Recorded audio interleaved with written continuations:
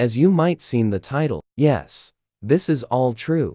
Pokedaily is a scammer, and he has a problem. He might get cancelled. Yay, of course, from YouTube. The reasons are because look at these. This is copyright. You can't copy someone's intro. Pokedaily basically just took Creekcraft's intro. I'm not sure if he going to apologize. I hope he does. He also scammed the following people called clients, the blue guy, also someone else, self.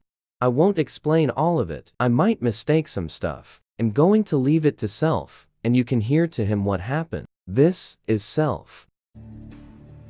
4th 2023, Pokedaily was streaming, as per usual. Then, Phantom donated him $5 asking, can I have het admin special or both? And can we call, to which Poke replied, yeah sure, I'll call you. You donated like $50. Then he donated another $50. Pokedaily promised a group chat with Stake. Then, Phantom asked, when are we going to GC?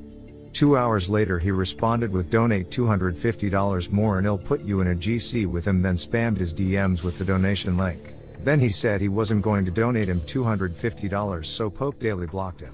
However, this isn't the first time he has scammed someone.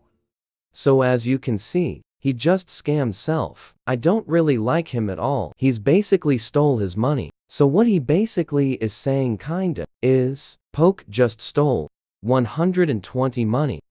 Pounds or dollars. Sheesh. Pokedaily should get a warning from YouTube. And if he does it again, he's cancelled. This is all from self. I will keep you guys updated on Pokedaily. Thanks for watching from Toad.